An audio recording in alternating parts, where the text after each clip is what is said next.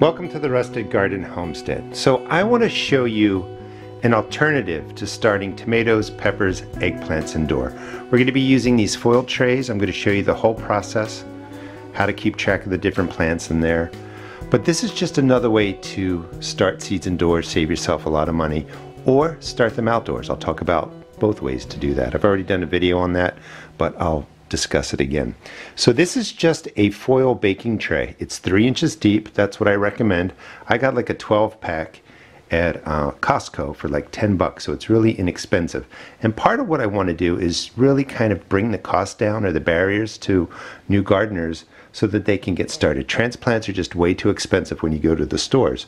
So I'll show you how to set this up: tomatoes, peppers, eggplant, tomatillos, but you can really use it for any plant. So I just fill the foil tray with seed starting mix, space them out. These are pepper plants, that's kale plants. Any seed can be done this way. These were started on February 2nd. Today is March 23rd. So you can figure, what is that, 4 weeks, about 7 weeks of growth, 6-7 weeks worth of growth. They can stay in here until they're ready to go outside. And subscribe, follow, and I'll show you how I plant these, take them out of here and all that. But it's basically just scooping them out. You can take a knife, just run it down here, reach your hand in, pop it up. It's going to have enough root, and you can, put it to wherever you want in your garden. So we're going to be doing tomato seeds. I just want to recommend Bentley Seed Company. If you're looking for seeds, can't find them at my seed shop, please check out bentleyseeds.com. It's a wonderful company, love the people, great selection, and the seeds germinate at a really, really high rate. So if we are setting this up, again, you're going to want any size foil tray, but you want to try and get 3 inches worth of depth. That's the importance of just giving it enough space for all the different roots to grow. They can, mingle together, whatever they do under there. You're going to have plenty of room. So when I showed you the peppers, the spacing was greater. If you're concerned, you could do greater spacing than what I'm about to show you. So what I did here is just put in finger holes about 1/2 inch deep. That's fine for any seed. Basic starting mix, pre-moistened, whatever you want to use. You could use potting mix. If these are staying indoors, I recommend using boiling water to sterilize your seed starting mix. If you're going to forgo the grow lights and just move them in and outside, I'll talk again more about that, you can just use potting mix, because these are going to be outside, and then it's an opportunity for insects to get on here anyway. So 3 inches deep, that's the key. First pan, you want 6 holes in there. That's how it's going to drain. If this is sitting outside, if you're doing this outside and it rains, you want to make sure you have holes in the bottom so that doesn't flood and kill your plants. So you fill the pan with the holes in it with the starting mix, and then you just put in, that's a row of 8, a row of 8, a row of 8, a row of 8, 32 plants in here. You could do rows of 6 if you want more space, whatever you'd like to do. The way that you keep track of it is right on here. I would put a piece of tape and just put the date on here, or put an X, or whatever you want to put on there. What that does is it orients the tray to this mark right here, 323. Let me put it into the camera. 323 tomatoes, so that you line up the tape here, the corner here, and then you would just label each space with what you're growing. So you could have black cherry, beefsteak, midnight snack, or maybe you're doing a whole row and it just says aromas all the way up there. I just wanted to cut in to talk about why this is important to me. I did it like a 3-minute video on this process of taking them out during the day and bringing them in at night. They were for cool weather crops. These are warm weather crops. This is what people pay a lot of money for. Like, it's real easy to go to the store and pay $4 for a tomato plant, or $4 for a pepper plant. Right in this little space, there's 9 plants. If you bought them all that way, that'd be $36. For about $15, including buying the seeds, you can just set up something that I'm showing you in today's video. But it's a great way to save money. In here we have those 32 plants. And you could do half tomatoes, half peppers, some eggplant. You can put in whatever you want. But you could put your whole garden in here. 4 times 32, that's $128. Rather than paying that, 15 bucks, including the seeds, maybe 20, you can plant up your whole garden just like this. And this is perfect for warm weather crops. Don't be fooled. It can be freezing and cold at night outside. Just put them out during the day, bring them in. And the money that you're paying for seeds, $2 a pack, you may only use a couple seeds. They're going to be good for 3, 4, 5 years, so you can just reuse them. But this is just a really great way to start seeds, especially if you're on a budget. You just don't have to spend a lot of money. This way you don't need plant labels. You have this and you know exactly what you're growing.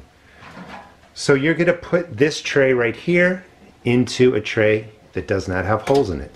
So I would fill this with water. I would sit that tray on top of here. Don't drop it. It'll splash out. It'll float. It'll be able to absorb water from the bottom. That's how you're going to water your plants. You can also have 2 under there. It's a lot more sturdy when you're moving it around. If this is outside and it's raining, you take this tray right there out of the foil tray that doesn't have holes. This way you have drainage if the rain is going to happen that day. Regardless of where you start them, you want 2 trays. So to seed start, I'm not going to put them in there because it's pretty straightforward. You would just drop in 1 or 2 seeds in each hole, and then you would cover them over and you're good to go. Bottom water, don't water from the top because it splashes the soil around, splashes the seeds around, and it's a little more difficult. So you would just fill this up maybe a quarter away. Again, set the tray in there. It'll absorb water up. This will become a nice dark color. And then you water. When this turns a light brown, a day or 2 after that, you bottom water, and that's how you can take care of your plants.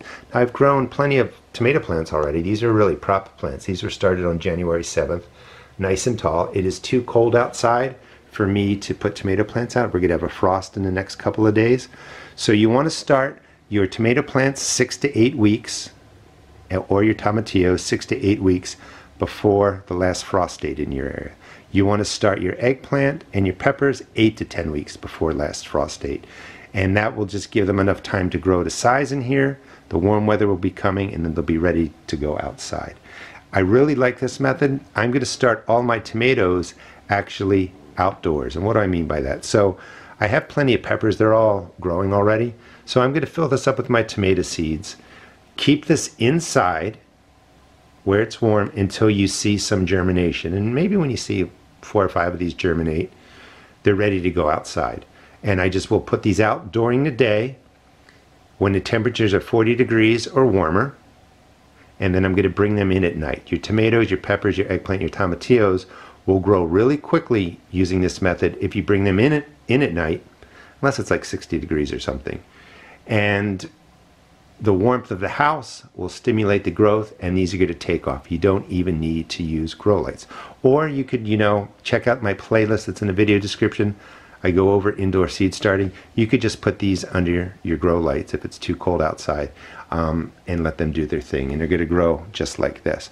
The beauty of this setup, again, it's 3 inches deep. That's 7.5 centimeters, and 40 degrees Fahrenheit is about 4.5 degrees Celsius.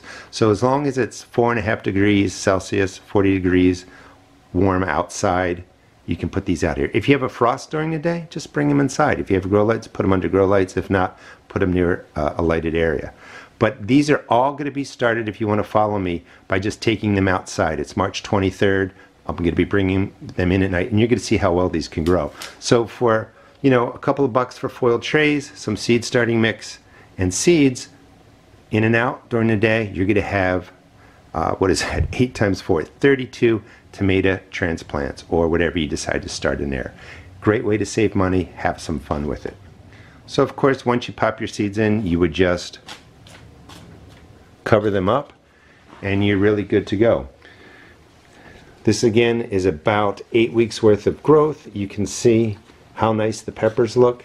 If you were just growing these inside under grow lights, you'd have to spend about 7 days acclimating these because they're not really toughened up to the cold weather, to the rain, to the cold, to the wind, to the UV rays of the sun. If you are taking these out during the day and bringing them in at night, they're going to already be acclimated. So it's going to save you a step in that acclimation process. I hope you give this a try. I hope this reduces the barrier to starting seeds indoors. You don't need grow lights. You don't need all the plastic stuff that I sell at my seed shop. A couple of foil trays, Make sure you set up a way to keep track of them. This is going to be really important. Most important thing is to put something in the left corner here, left corner here. That's how you orient everything. And you're going to have 32 seed starts of whatever you want to grow. Thanks so much for watching. I hope you give this a try. It's a lot of fun. It's a lot easier than you think. And if you're just bringing these out during the day and in at night, you're still going to have great success. And again, if you can't find what you want at my seed shop, please check out Bentley Seeds at bentleyseeds.com. A wonderful company, great selection. Thanks for watching. And enjoy gardening. Be creative. Try something new. Don't worry if you fail, because if you do, you're going to learn something and you're going to be able to succeed next time.